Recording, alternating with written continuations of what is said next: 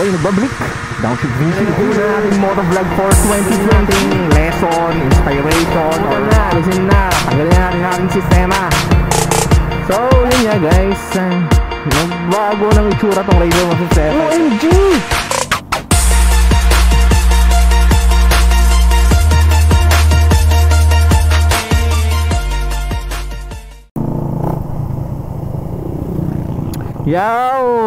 Yo, what's up mga brads?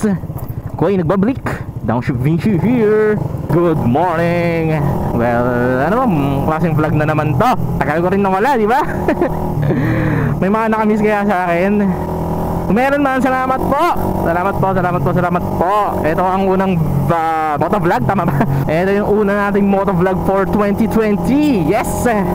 Happy New Year sa inyo! Hindi ko alam kung kailan ma-upload to. But syempre guys, since bagong taon ngayon, bagong buhay na rin tayo. Kasi alam nyo naman, yung mga nangyari sa 2018, huwag nating kalimutan. Pero gawin nating lesson, inspiration, or what.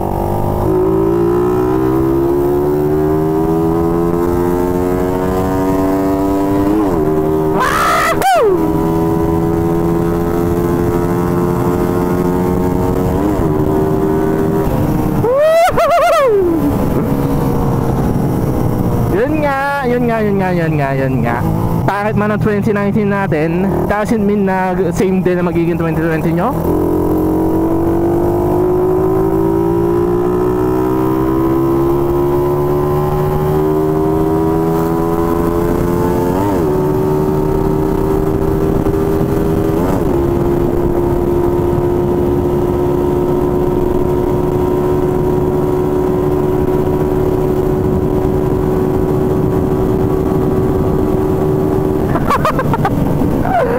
Kaya makabuisip.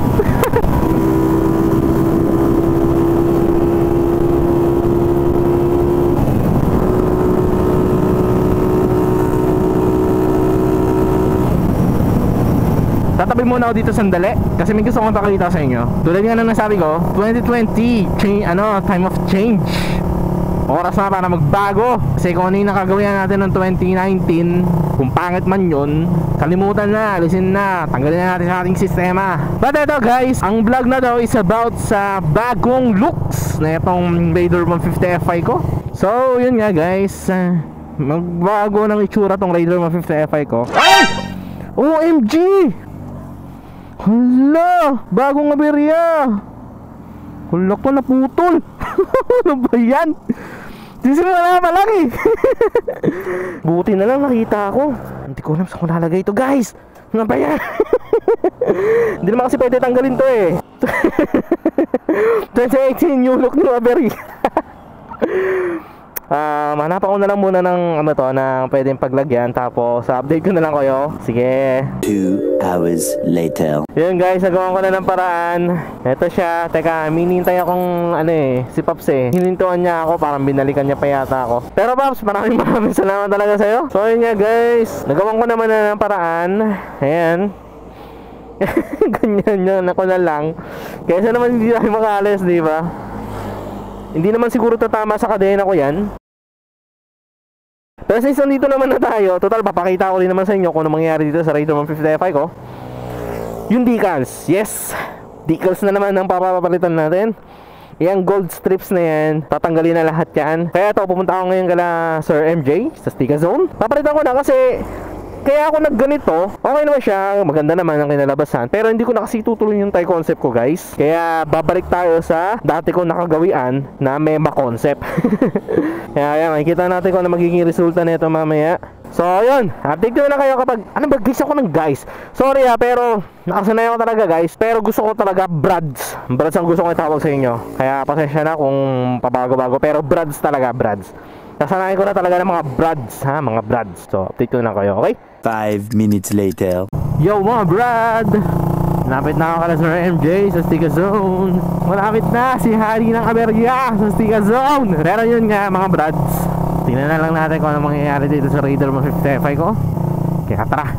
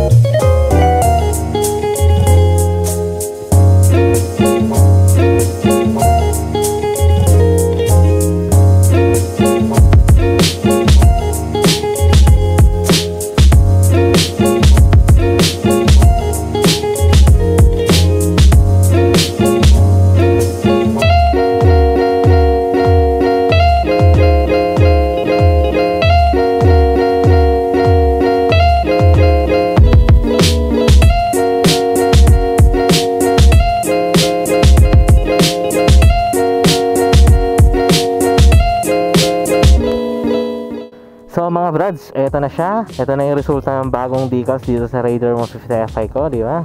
Binalik ko ulit siya sa Shark kasi naging icon na nga sa akin yung yung Shark na yan. And siguro naman makikilala nila ako lalo niyan kasi meron ng pangalan ko mismo dyan sa decal, di ba?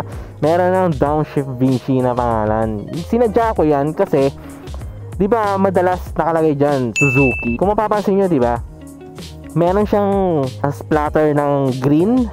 Yan, tulad nito. Tsaka dito, tsaka dun sa baba. May splatter siya ng green kasi kapag napudpud na yung gulong ko, magpapalit ako sa mas manipis na gulong. Hindi ako gagamit ng ganito kalapad kasi sa totoo lang, namimiss ko rin yung power, yung hatak, yung top speed ng Raider 150 Fi. Naka-apekto rin yung lapad ng gulong sa performance niya. Although sa pagdating naman sa handling, suwabing-suwabe. Pero ang bala ko, magninipis ulit ako ng mags na color green. Kasi kung nakikita nyo yung mga motorcycle na may accent ng green sa color blue na base, ang ganda tignan, di ba? Parang high visual yung datingan. Kaya yun ang plano ko, na kapag napudpud na tong dalawang gulong na to, bibili ako ng color green or ipapa-repaint ko or papa-powder coat ko yung mags para dito sa Raider 150 Fi. O nga pala guys, reflectorize yan. Iconic din tong white na yan sa sa may cowling. Kaya huge thank you talaga kay Sir MJ and sa lahat ng mababait na staff ng Stickazone. Maraming salamat sa support ang binibigay niyo sa akin. Kaya ganoon lang siguro mga brads. Maraming salamat sa pag-note, sa pag-like, sa pag-share. Maraming salamat sa pag-comment. Hindi ko alam kung kailan ma-upload to, pero yun. Maraming salamat kay Sir MJ, sa buong Stickazone staff. You know the drill.